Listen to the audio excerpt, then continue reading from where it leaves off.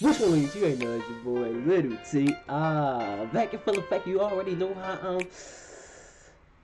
hey man, right. Check it out. Now we got the Baltimore Ravens and the Cincinnati Bengals, bro. Wildcard playoffs. And the reason, I'm a little upset, bro, because I'm a Ravens fan, and I already know what the outcome was, bro. I didn't see the whole game. I seen the last of it. That's all I'm gonna say. I seen the last of it, and I'm very, very, very upset as a Ravens fan. Because if we would have had Lamar, bro, I don't give a fuck. If we would have had Lamar, we would have won this game. I don't give a fuck. Nobody say, man. Even J.K. Diamond said that shit, bro. Everybody knows if we would have had Lamar, we would have won this game, bro. Once again, live from OHIM.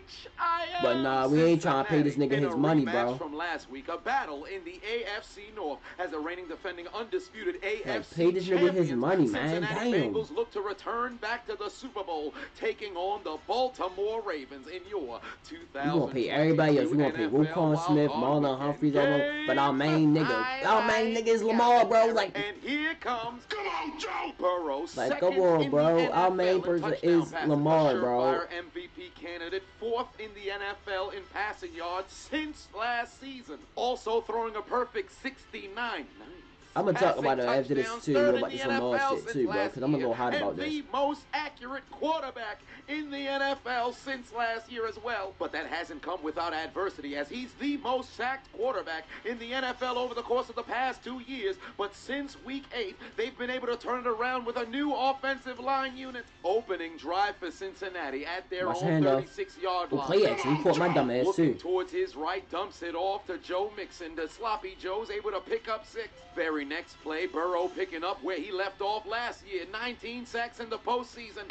Oh, good hit. Come on, Joe! Not even 3 minutes into the game, he's already on his back. 3rd and 6, he'd showcase why they call him Joe Cool. Looking over the middle, got Tyler Boyd inside Baltimore territory. Come on, Joe! Burrow hands it off to Joe Mixon, carries it right up the gut there inside the 35. Setting up last year's playoff hero, Evan No Fearson through the upright, and it's good. Cincy in front 3-0. You could have seen this video early and ad-free. Make sure to join on patreon.com/ChiseledAdonis, and you won't have to worry about ads. What are you waiting for? Click the link in the description. Back the other way comes Baltimore's offense, taking the field without their leader. Lamar Action Jackson sidelined with a knee injury, had his Ravens offense 12. That nigga ain't had no fucking knee injury. He had a money injury.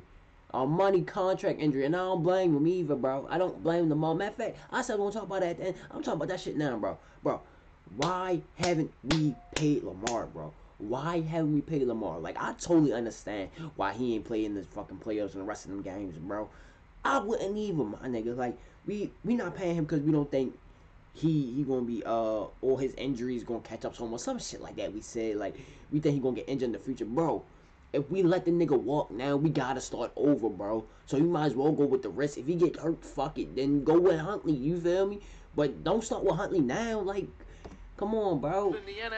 We want to start over either way, so you might as well pay my mans, bro. He is our team, bro. To average more than 13 points per game in the last 5, becoming the Lamar first postseason team bro. ever to enter the playoffs, averaging under 17 points per game through their final 6 games, and now it's on Johnny Tyler Huntley to make his first postseason start and lead the Ravens to an upset. Following drive for Baltimore, Huntley already on the move, looking towards his right. He's got his man for a first down. They're at midfield. Ugly 2 ass plays throw. later, he'd showcase his generosity. He's got Beautiful a man. ass throw. Never mind. But he plays Ugly for ass the other throw. team. Pass intercepted by Cincinnati. I'd love to say he never saw the defender, but Mans was staring in that direction since he took the snap. What was he looking at? Since he takes over in favorable field position, 3rd and 8 for Joe Burrow, going down the field, got his man inside the 35. Very next play after Jamar Chase moves the chains. Come on, Joe! Come on, Joe! Burrow taken down for the 2nd time today. 3rd and long, Baltimore trying to force a field goal, but when Marcus Peters is in coverage, you can guarantee a completion. Chase moves the chains again. Yeah, we gotta let Peters go, bro. I'm sorry. Joes connect we gotta let more, Peters go, bro. To Joe Mixon. He's not going anywhere, but for whatever reason, Marcus Peters trying to rip the football out of his not hand the same, bro. after making the tackle. He decent, but nah, we can let him go. We don't need him, bro. An automatic first down and 15 yards. What was the purpose of doing this? This man trying to dig into Joe Mixon's belly button. For what reason? I said it before, I'll say it again. Because of this man's extracurricular activities, I would not be surprised if this is Marcus Peters' final season in the NFL. 32 career interceptions, magnificent. 3 postseason interceptions, magnificent. 7 defensive touchdowns and 42 total takeaways. But this man is a complete jackass. Since he had first and goal, but a holding penalty backed them up to the 20-yard line. Does not matter. They're back inside the 10. About that last penalty. Well, I didn't like the last penalty. And so what will you tell your guys defensively? We'll be fine. Our guys will be fine. It's going to be a hard-fought game out here. We're going to play a good game. And Well, Tyler now we Huntley with that 6-2. interception, you said we might see Anthony Brown. What will that take? We'll just see how the game goes, okay? Thanks. Thanks, John. One quick look at what John Harbaugh, John Harbaugh really mad wanted as to shit. do. Bitch, don't start with that bullshit. Real shit, he mad as shit. 2022. He handled it right, though. $2,500 on Underdog Fantasy within 5 weeks. I'd love to see you win too. What are you waiting for? Click the link in my description and download the Underdog Fantasy app right now. And to make matters even better, users will receive a deposit match up to $100 if you use my code. If you put 100 in, they'll give you 100. You put 50, they'll give you 50. You put 20, they'll give you 20. You put 10, they'll give you 10. If that don't sound like a deal, I don't know what is. The Bengals in the period-colored zone, second and goal, first play of the second quarter. Joe Burrow over the middle, and you can always bank on Jamar Chase. Finds his way into the end zone to give the Bengals a 2-possession lead. But in a shocking turn of events, McPherson would miss the extra point. The lead remains 9-0. Oh, I missed. Ensuing drive for Baltimore. Hundley looking towards his left. He's got his man. First down, Ravens. Now at midfield, hand off to J.K. Dobbins. Couple blockers out in front. Picks up the Good first shit, down J.K. again I like for the J.K. Ravens. Although they're in Justin Tucker field goal range, it's 4th and 1. You know Baltimore's going to go for it. That was a badass read. You should cut it outside, man. And keep the drive alive. 2 plays later, the Even though Ravens you got a good offense still shit, but building damn. momentum. Hundley looking You had the towards outside his wide left. open. He's got Mark Andrews, takes it inside to the His 12-yard throws are line. not 3rd and pinpoint, 5, bro. desperate for a touchdown because you wouldn't go for it on 4th and 1 if you're not trying to score a touchdown. Hundley cannot escape the Ravens pass rush, and he's going to be taken down for a loss of 1. Huntley But there's passes, they laundry not on the field. hitting our wide Hill would be receivers. called The for a receivers are defensive going to go face get mask it, at bro. the very beginning of the play, resulting in an automatic Damn, smack the first shit out of down, my and the man face Ravens mask. are inside the 5. 2 attempts at the end zone would fail. It appears to be destiny that the Ravens going to settle for a field goal, but not on J.K. Dobbins' watch. He Good shit, reaches JK. along the end zone, and he's able to He get got it for that. the score. The Ravens cut the deficit down to 2. Pulchritudinous execution. Maximum effort. Under 5 minutes left to go in the first half. Joe Burrow looking up in the middle, steps up in the pocket. He's got T. Higgins at the 45. 2 plays later. Watch out for that banana. Watch out for that banana. Come on, Joe. And how apropos is that? That on that very sack, Joe Burrow would equal the late, great Len Dawson for the second most sacks for a quarterback through their first 5 postseason games. 3rd and 16 for Burrow, looking like he just got to dump it off. The pass rushes on his ass. Hayden Hurst got the directions to the first down, but he would not make it to the destination because he was chewing butterfingers. Fumbles on the play, recovered by the Ravens. Hamilton takes it away. Textbook tackle for the rookie. Good shit, Hamilton. And the fumble recovery. I like Hamilton welcome too, to bro. the NFL. Well, I should say welcome to the postseason. Man played an entire season. He's already been welcomed to the NFL. Hot. Oh my God. Snap flies out of Huntley's hands, but somehow able to make a play. Finds his man for a first down, and Baltimore takes it inside the 15. That set up a Justin Tucker 22-yard chip shot field goal through the uprights, and it's good. Baltimore has their very first lead of this game. We haven't seen a single punter, and this game is as even as it gets. You need a shout out? Book me on cameo.com/ChiselsAdonis and get a shout out, birthday wishes, draft order for your fantasy football team. It don't matter. Book me. What are you waiting for? Into the second half we go. Johnny Tyler. Go. You gotta run him. Lamar would have picked up this first down. Mains don't got the speed. He don't got the speed like Lamar. Football back and they're climbing down the field. Burrow looking left, got Tyler Boyd inside Ravens territory. When you need to move the chains, you can always bank on Jamar Chase. One score with the first down. They then move Jamar to the other side of the field, and when he's one-on-one with Peters, you already know it's barbecue. Humphreys on him, bro. Peters nothing to do on Chase. 20. Very next play, Burrow looking over the middle, got Hayden Hurst, goes into the end zone. Scored on us. He used to be able to eat. They regain the lead on a 19-yard. And that's Yeah. Man Shins was touching the ground before he made it Oh, yeah, across the damn. line. So on the very next play, Joe Still would won't keep get it it, though. himself, go into the end zone to give the Cincinnati Damn, Bengals the that's lead. a- It's almost a guarantee every time you go for that QB sneak right on the 1-yard line, you're almost never going to fail. No way you fumble the football there. But since he's only leading by 5, so they take out their Uno cards and give the Ravens 2 for their mistakes as Burrow finds Higgins in the end zone, and it's a 7-point lead. Baltimore had scored 10 unanswered, but now momentum swinging back in Cincy's favor. He's Give me your thrown. hands, Damn, Pussy. good shit, This JK. man, JK Go, JK, Dobbins go, got JK, go, motherfucking JK. soccer tackling out there. Picks up a huge first down for the Ravens. 2 plays later, Hundley dumps Got the him deep. football off to Ah, you Gus, should've had ran him over deep. the Chisel Adonis in high school. He takes it inside Bengals territory. Another 2 plays, Hundley can't just run. He can throw. He finds the Marcus There we go. Robinson wide open, goes into the end zone. Touchdown, Baltimore. They even up the score at 17 apiece. And how fitting, he left Eli Apple Apple just in shitty. the That's all it is, toaster. bro. And of course, he got burnt. Yeah, But Eli the Apple score, just shitty. momentum right back in the Ravens' lap. 3rd and 2, Burrow's pass sails Ooh, that incomplete. would've been a Higgins beautiful couldn't ass hold catch. on to the football. We into the 4th quarter, and the Ravens looking to take the lead. 3rd and 1, Hundley still showing off his I seen that ball. catch. Mark That catch was Andrews amazing, with a bro. sensational catch over Jesse Bates, whispering in his ears, Oh my nuggets. Suck my dick. First down, Ravens in Cincy territory. Very next play, Oh, yeah, Hundley's gonna keep it himself. Nothing but green in See, front of Lamar him. would've He scored hits on this the play, turbo bro. button, Stiff but on him. Bates pushed him out of bounds at the 2-yard line. Lamar would've First and scored on goal that for play. I the don't give a fuck what Ravens. nobody Play say. action fake. Ricard is wide open, but Hundley throws a bad ball. That would have been a walk-in touchdown. walk-in. All he's got to do is put that ball 2 And inches it's higher and right slightly here. outside, and that's a touchdown for Baltimore. 2 plays later. Butterfingers! Hundley puts it on the ground right into the hands of Hubbard, and the fat Y'all don't know how bad that hurt, bro. Y'all don't know how bad this play hurt, man is bro. racing down the field. Mark Andrews shot out of a rocket in pursuit, but he falls down. The fat man goes 98 yards into the end zone for the score, and Cincinnati takes the lead. Hundley thinks he scores. John Harbaugh is beside himself. Well, shit.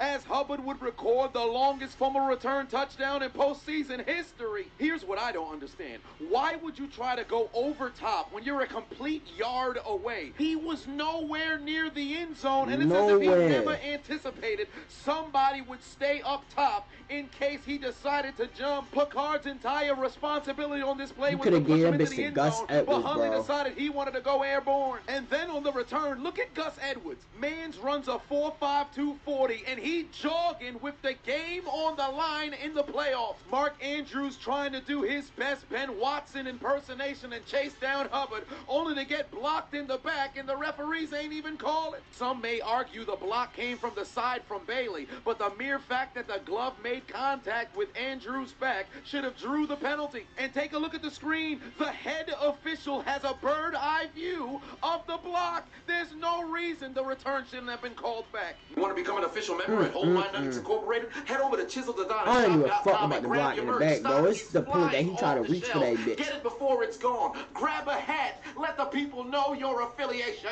Now trailing by a score once again, Baltimore looking to respond. Why, Johnny Tyler! Fuck out of here! Hundley sacked 2 plays later, 3rd and 9.